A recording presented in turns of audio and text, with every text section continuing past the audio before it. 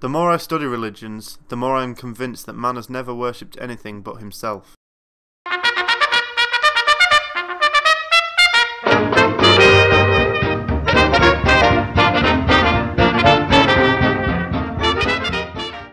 Sir Richard Francis Burton was a captain in the East India Company, which was the biggest trading company at the time and spanned the globe and had major influence across the world.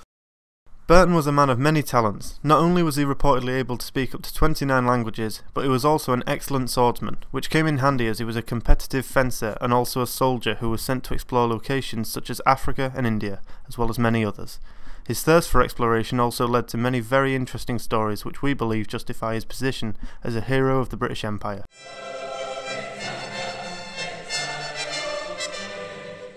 Now, Burton was the first Westerner, reportedly, to complete the Hajj, and he had to do it in disguise because of how dangerous it was back then, because it actually carried the price of execution if you were caught doing it.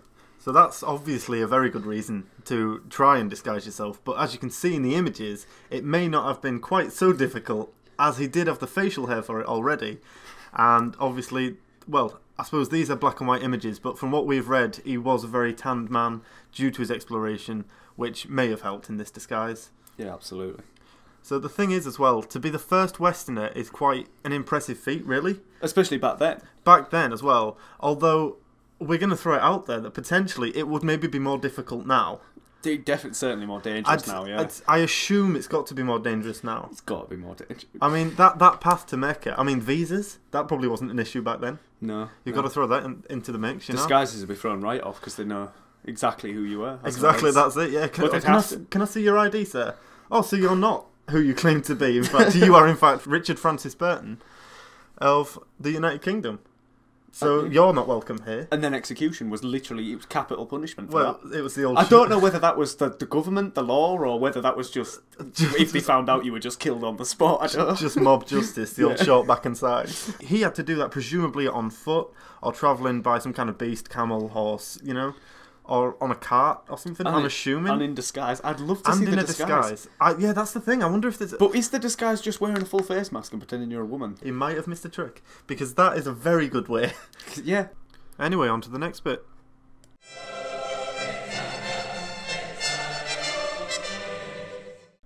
The man was an author in his own right. Not only did he write his own books, but he translated a lot of Eastern erotica, including the Kama Sutra, which I'm sure you've heard of. Although his own books were mainly about his own experiences and travelling, what have you. But back onto the Kama Sutra, I wonder with translating it, do you think he put something in there of his own? Because no one's the late 1800s, no one's gonna know if he's put something in. Like he put, and also, you know, the person who mastered this sex technique was Sir Richard Francis Burton. Do you know what I mean? He possibly dabbled. He may have emphasised. I wonder if he illustrated it too. That's a good point. It doesn't say anywhere about him just pictures of him being an artist. Yeah, they're all based on him and possibly like the celebrity pin-up girl of the day, possibly the Queen. We'll put some quotes on the screen now. You can see of what he said, because he was quite a randy bastard, actually. Well, it would appear, as you can see here, the one about the penis and the hatchet. I mean, yeah, God damn, that guy is a vivid imagination. I'll give him that.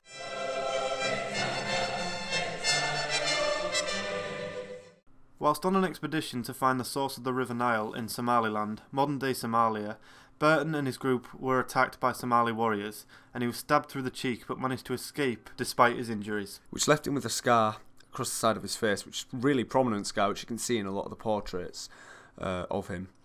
He actually made his escape with the weapon attached to his face, which is pretty insane, really, because imagine trying to run away like in that much pain, let alone fucking tripping over a javelin, I think it was, yeah. Free dentistry, I suppose. But then again, is Somali dentistry really all it's cracked up to be? It might not be anymore. I mean, back then maybe. I don't know what the methods are. I maybe would have had to see the witch doctor about that one. But we laugh, but that's possibly genuinely it's fact.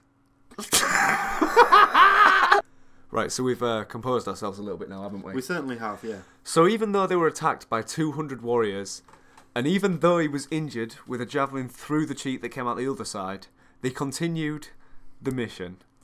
But Unfortunately, in the end, it was a bit of a failure as they didn't have the right equipment to survey it anymore, as it was lost, stolen, or just destroyed. Although he did record his findings and publish it into a book called The Journal of the Discovery of the Source of the Nile. So you can go and research that if that's your kind of thing.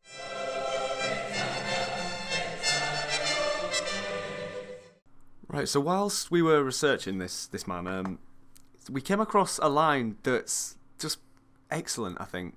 It says... And just imagine this as a newspaper quote. When an undercover investigation of a homosexual brothel went horribly wrong, he came back to Europe on sick leave.